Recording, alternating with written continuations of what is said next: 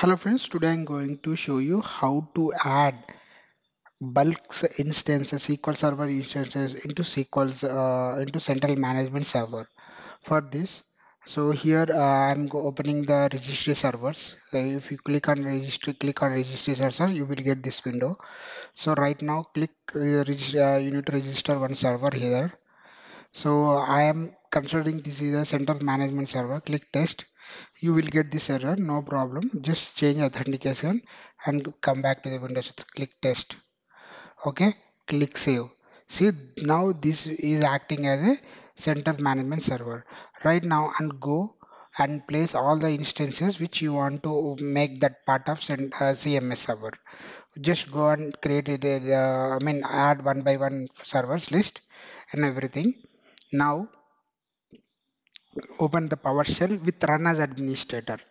You need to open with the PowerShell run as administrator.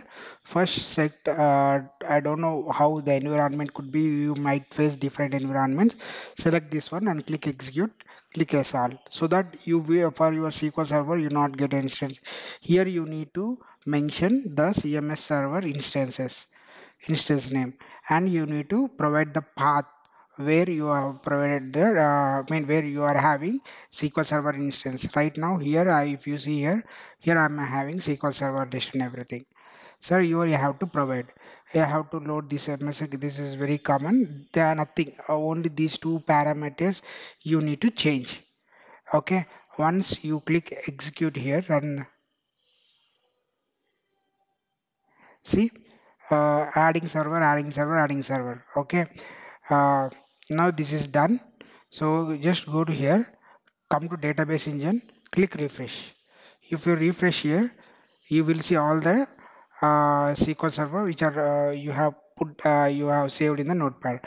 So right click on the new query and type the command. Select at the rate server name.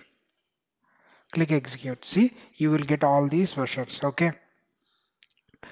Uh, so this is how you can add all the registry servers in one. Yeah, instead of adding one by one, you can all add all the servers at once.